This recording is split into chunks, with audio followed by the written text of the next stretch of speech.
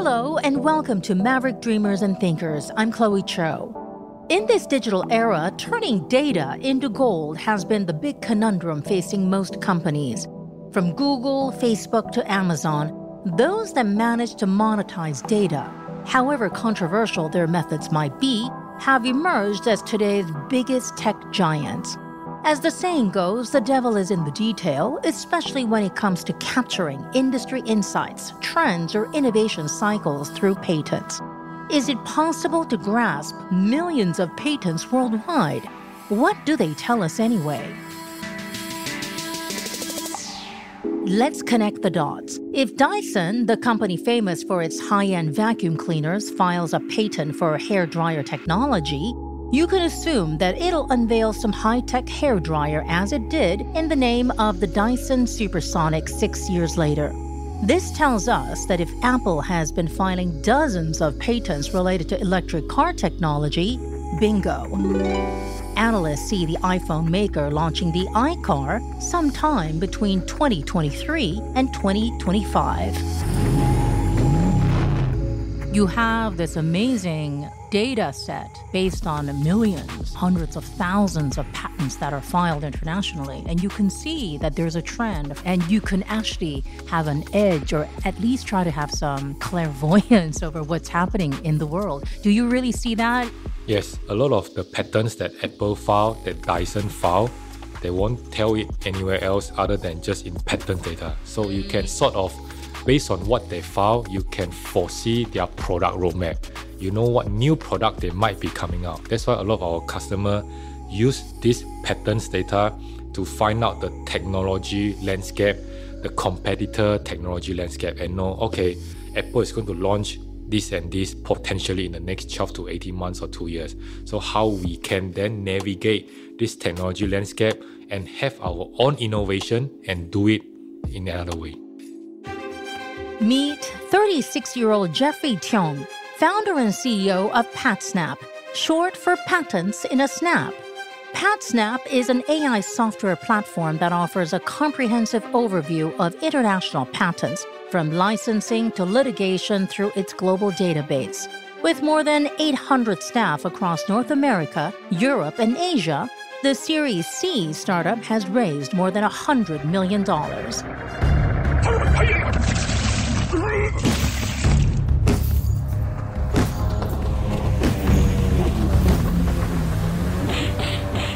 If we were to visualize the role of PatSnap from a Hollywood storyline, Jeffrey says PatSnap is essentially like the character Q in the James Bond movies that provides 007 with the state-of-the-art gadgets and devices he needs to get the job done. Knowledge is power, and analytical intelligence is the only way Bond, James Bond, can outsmart and beat the bad guys.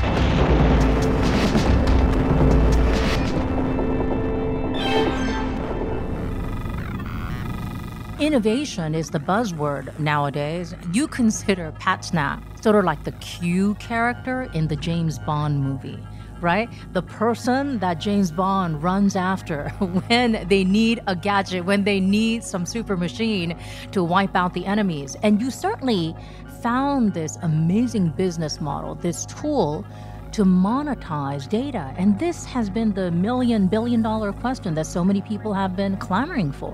When I first started 13 years ago, I will not say I can see all this, but I definitely with the intention of how I can make full use of this very valuable data set called patents data. Just to give some context, patents system, how it works in essence, someone as an inventor, you file an invention patent, the government give you 20 years of monopoly right.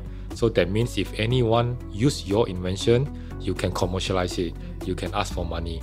In return, the government requires you as an inventor to disclose everything about your invention such that your knowledge can benefit the wider world. And that is the deal. That is the whole essence of patent system. And we have collected all 300 years of patents data since the first patent published in US Patent Office in the 17th century. We have all this, and this is a very valuable data source that now we are mining it and make it available to everyone like you and me to better understand a technology field, a new technology landscape. Your lightning moment, your aha moment came when you were on an exchange student program while studying at Singapore and US, and you went over to Wharton in the US, and you were working at a medical device company in Philadelphia, and you were slugging away, Yes. taking care of all of their patents, and it was probably not a fun job, but did you really see the potential? And did you really realize that, hey, if I actually turn it around into a business, this could become gold, a gold mine? I will say I definitely see the value of this patent information. Back then, I want to make it as available to as many people as possible. I know that is very useful because that is the only data source in the world that have everything under the sun, all the invention you can think of. But in terms of the market size, everyone is talking about innovation. Even now, US-China trade war, one big part of it is about intellectual property. That I definitely didn't see it coming. But I do see the value and the power of if we can mine this patents data set, it will be very useful.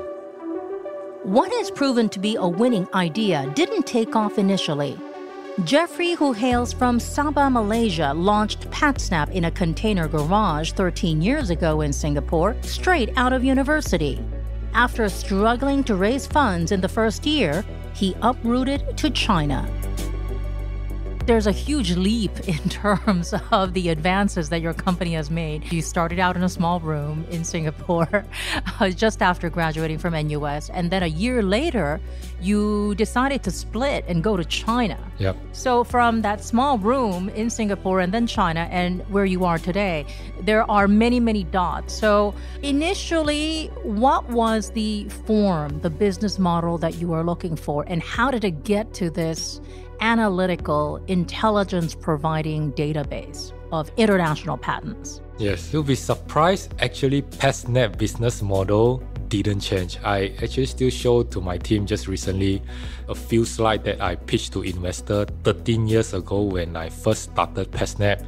That is still hold true. What I thought about the vision and what the business model is, essentially a subscription business, that still hold true up until today. So that part somehow I nailed it from day one and didn't change. But definitely, yes, we have come a long way since when I first started alone in a garage, literally a garage, a sea container in NUS. I slept in the office to save money. And yes, the next year we venture out to China, and that was also, I would say, one of the most critical decisions I have made. And that is a key inflection point for PatSnap because of our presence in China since 2008 there. I think this is one of the fastest growing market for us and one of the most exciting market for us as well. Was it difficult to venture into China? Yes, you are Malaysian Chinese, so you might have spoken Mandarin, but from somebody from Southeast Asia, China is a whole different ballgame. I will say after all these years living there, stay there, working with my very hardworking, good work ethic Chinese colleague, yes, I will say China is a very, very different market. So even though now PatSnap, we have strong market presence in both East and West, in China and US, the world's two largest market, but the way we deploy our sales force, the go-to-market is entirely different. The way they work in China is very different. NUS eventually gave you some startup money, it was too small, and when you had to really hustle and you weren't getting any traction in Singapore, you decided to jump ship and go to China. What was that process like? Oh, that was definitely tough. That part definitely is one of the down part in my life or in my career so far. So when I first started, I tried to pitch to many investors and got rejected. Before that, I went to US on this entrepreneurship internship program, and I managed to participate in the Wharton business plan competition and went into the final. I got featured here in the local business time. I got awarded the Young Students Entrepreneur Award by NUS. And with that kind of context, actually I thought, hey, if I come back with this, I should be able to easily pitch to some investor and get $500,000 started from garage, just like a lot of kids what they do from Stanford, from Harvard. But of course, the truth is so different. So in 2007, when I first started, it was also about the financial crisis. And back then in Singapore, the VC environment wasn't established as well. There wasn't any angel investor or VC. So I went around, pitched to many investors. I got rejected many times. Why do you think you got so heavily rejected? Is it simply that the VCs didn't get it? Because obviously you have a business model that's remained more or less the same. Is it about the timing and the environment that you're surrounded with? Both. I truly think both make a big difference. Back then in Singapore, investing in a not proven entrepreneur without any track record, that is not common. And secondly, the timing wise, what we do now, even as of today, is still a relatively new field. And we are in a B2B, software as a service. Back then, B2B really unheard of, even in the West. So when we told them about this business, not that many people understand our business model.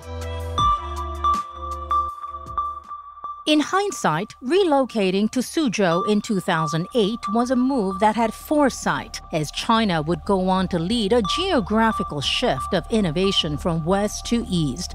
Asia-based innovators filed more than half of all international patent applications through the World Intellectual Property Organization, or WIPO, for the first time in 2018. The fastest pace of growth in innovation was driven by China, followed by India and South Korea. If current trends continue, China could overtake the United States in patent filings within a year or two. Given the dynamic landscape, PatSnap has a client base of more than 8,000 around the world, from industry leaders such as NASA, Tesla, Spotify, Heineken, and Warner Brothers to startups. Your clients are all over the world. Is the data that you share, is the intelligence that you share the same? Whether it's a company A that is very small, a startup, versus a gigantic beast, a Fortune 500 company, for example. Yes. So all our users, be it from startup to a research institute to a large multinational company, they access the same platform.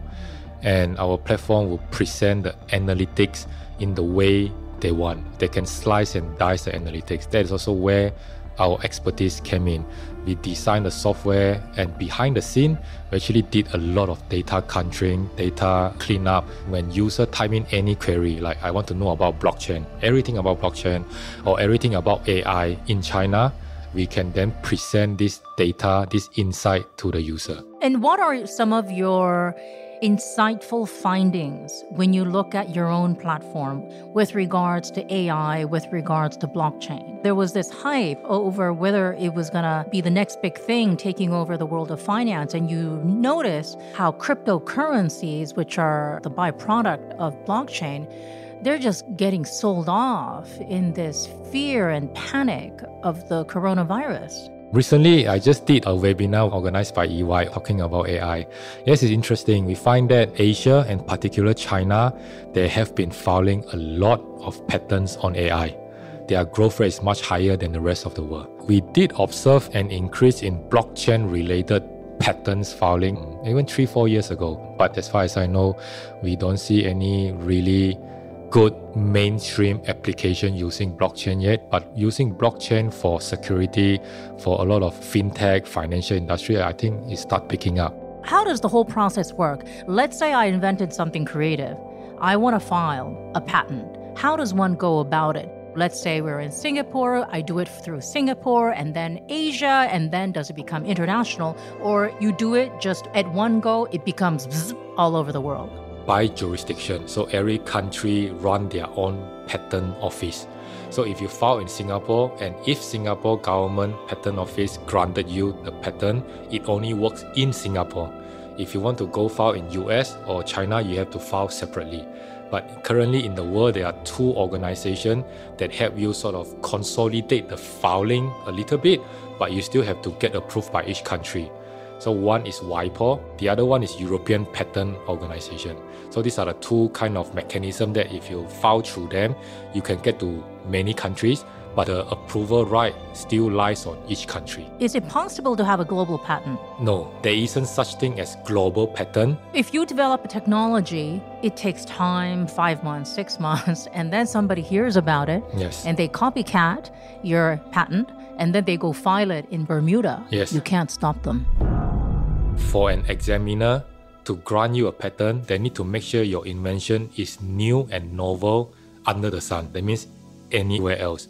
So you started in Singapore, in Bermuda, let's say the examiner found that, hey, there's another guy in Singapore has already done that, then they won't approve your patent. Oh, it's a fair game. That is the whole essence of it. Of course, sometimes they might miss it. And is it costly as you go from country to country? Because ideally, right, if you have something amazing, phenomenal, as you go through from country A to Z, if so, are we talking in the range of hundreds of thousands or does it go up to millions? Yes, filing patents is a commercial decision.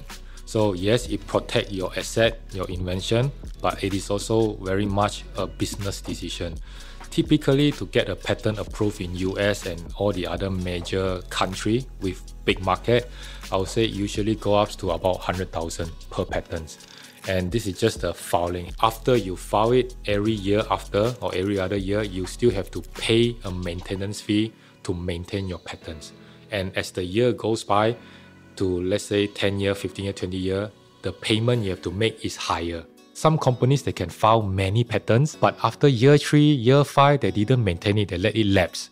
That means those patents are not so commercially good or viable. So we have software to help analyze what patents the company file and which one they keep maintaining it. And the more countries they maintain, the more expensive it is. So that's why this is one way to identify a company commercial strategy through their patent filing. Oh, that's so very insightful, an insightful read into what's happening in the world of technology, in the world of innovation. It's a startup and you believe that you have a phenomenal technology and you want to file this patent internationally. You may go bankrupt while you're filing for that. That's why companies, even from startups, need tools like us. We essentially help give them a roadmap to help detect the competitors already file patents in this area. So what else you can do to protect or advance your innovation, your commercial strategy, and help them to really spend where the money is needed. But that definitely is a huge cost. You have to be well thought out. You are a biomedical engineer, and today you're running a sprawling international business. What did it take to rewire your mindset, your thought process from that of an engineer to a boss, to an entrepreneur? Yes, this is a good question. So when I first started PatSnap, yes, I view myself more an engineer, a product manager, because I like to design a product that solves problem and hopefully as many people use this product as much as possible. But over the years, I slowly find that designing an organization, developing an organization is just like an engineer problem. Seeing it, designing an organization that lasts hopefully as long as possible and the kind of culture we can build in, this is also to me a product design problem. So I guess there is some similarity there. When you were a startup entrepreneur in the early days, trying to expand in China, trying to grow the business, I guess you needed to have a lot of grit, sweat, and perseverance. But now that the business is on a far higher level, already Series C funding, more than $100 million of investments pouring into the company, it's about managerial oversight. What do you do today that you didn't do before when you were a startup guy just running around trying to plug holes here and there? Or something I wish I could do earlier as well, yeah. In fact, my management team, about 10 plus of us, we came from 7 and 8 nationalities. We are a very international team, very diverse presence across the globe. And I would say as we're reaching this size, every stage has its own challenge. At this stage currently, what I'm working on since this year, so my personal goal for this year as well, is how do I ensure this 800 people workforce around the world with such a diverse culture and we keep everyone aligned on the vision and mission of PatSnap. Because only when everyone align on the same vision, values and culture, then only we can continue charging ahead as one team. In these times of supercharged growth, Jeffrey has been traveling feverishly back and forth from North America, Asia to Europe every week, merely spending weekends at home with his growing family of 3 small children. The coronavirus is keeping him grounded for now in Singapore, where PatSnap keeps its R&D center, as he resorts to video conferencing and conference calls. Although the virus scare has complicated the way work is done across different offices of PatSnap, Jeffrey is sanguine about the outlook ahead. How are you doing today? Good. Overall, I think definitely the world is going through an unprecedented event, like 3 to 4 times consecutively the market crash in US. But overall, I see that as an opportunity from an entrepreneur point of view. PatSnap, patents in a snap. It seems like it's such a weatherproof business model. Whether it's the coronavirus, it's all about something that is digital, right? It's about having that analytical perspective of the patents market internationally. So what stresses you? What could possibly stress you, given that you've had this phenomenal growth over the past decade? I would say patents, intellectual property came from R&D investment. And it's indeed true, I would say, since Second World War up until now, even the last financial crisis in 2007, 2008, R&D investment has never decreased. It's always on the growth trajectory. It's just by how much. In good time, bad time, companies will continue to invest in R&D because investing in R&D is investing in the future. Do you sometimes think about stepping aside? Running an international business, as sexy and glamorous as it sounds, is just pure heartache and headache. So I've seen a lot of people take on like the chief visionary officer, the chairman type role, and then they just hire a professional CEO to step in so that you can actually have a life. You can actually spend some time with your wife and 3 kids. Do you see that happening, or are you too young for that? Yes, I have been reflecting on this question every year. Why do I still want to keep doing this? It's very intense. Like for me nowadays, even though I'm in Singapore these few months due to the coronavirus, I woke up at 8 and start having call with my China team. Late noon, I start having call with London. My last meeting every day now until 11:30 p.m. with my Toronto team. My character, like I have done a MBTI, Myers-Briggs character test before. I belong to the group called the Adventurer. I'm curious. I always like to know what is out there. If I were born a few hundred years ago, I definitely will be on a sea voyages with Columbus, like find out what is out there. And that really is what keeps pushing me. I would like to know how is it like running, for example, a public listed company? How is it like to do some M&A? I would like to keep exploring the world. Plus, what we do here, helping the innovators around the world to innovate better. That is a very interesting problem to solve as well. I would say me and my team, we are still relatively young. We are mid-30s. So I guess we still have a long way to go. Doing an IPO on Wall Street, if that's your goal, when you look at the market mayhem due to fears gripping global stock markets, do you have second thoughts? No. I mean, this will pass. I mean, in the big scheme of things, this will pass. I believe in our market. As we mentioned that R&D, during good time, bad time, people still invest in R&D. And we are doing this for the long haul. I'm thinking of it another 10 years, 20 years. So if you're the conquistador, you're the guy on the vessel voyaging across the seas to the Americas, to Europe, and wherever, I guess then you'd be looking at M&A targets because you have competitors nipping at your heels right now. And it's all about scale. Yes. Internally, we do keep track of startups that are coming out that are similar in our space across Europe, Germany, China, and US. We do keep tab on them. And hopefully when time is right, we can do something more, explore partnership with them as well. Having built PatSnap into the dominant market leader over the past decade with an adventurous spirit, the curious entrepreneur is far from done in exploring new frontiers in business, as he's keen on building a vision and leaving a lasting legacy. You have a very cosmopolitan life. It's hectic and crazy, psychologically and mentally. It's thousands and thousands of miles away from where you grew up, Sabah. on Kota Kinabalu, a beautiful resort island of Malaysia. Did you ever imagine that your life would get so heavily transported? To be frank, yeah, I never thought so. I grew up in a very chill, relaxing tourism city with just 500,000 population. Never have thought of doing what I'm doing now. Very different. A lot of accolades have poured in the past several years as PatSnap became the market leader, one of which was being awarded the EY Entrepreneur of the Year award. And then you got to go to Monte Carlo. Do you feel like you can stop and you've kind of achieved it? Yeah, quite a lot of people ask me that question. Somehow I don't think so at all. Maybe the goal that I set is so far higher up. What is that goal? I mean, what more do you want? Yes, that is a good question. That is the question I ask myself every year as well. I would say I started PatSnap not because of money, not because of all these accolades. My philosophy is you live life once. I would like to maximize it. I would like to know where is my potential, where is my limit. That's why I would like to keep pushing my own boundary to know how far can I go, what else can I do, and how much more impact can I make to this world.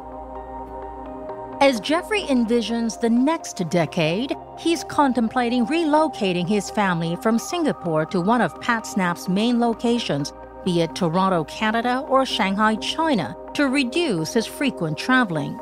After an era of spirited expansion that saw PatSnap go from a one-man operation to a thriving international business, Jeffrey says one thing that he's learned over the years is the importance of reinventing himself at every stage of growth.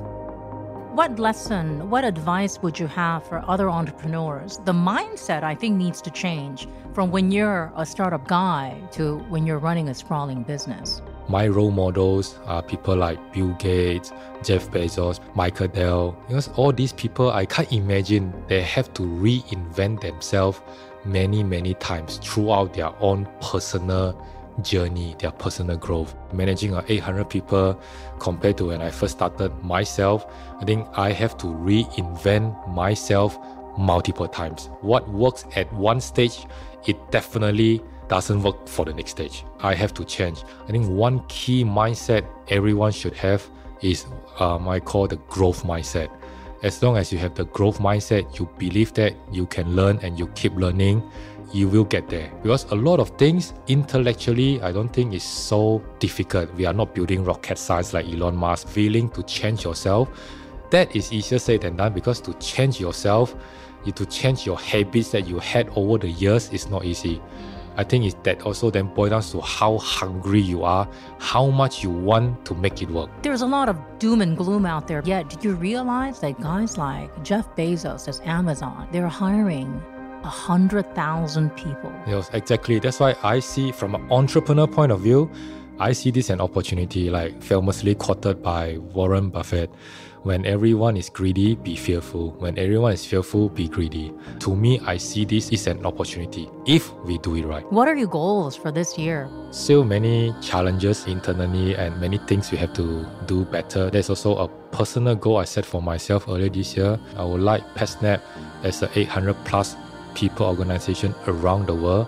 I would like us to have a very strong vision. If we can do that, if I can align everyone from a new hire to our leadership team, I think the opportunity is 15 grabs. We can execute well to capture this opportunity. That's Jeffrey Tiong, founder and CEO of PatSnap, as he continues his entrepreneurial voyage around the world.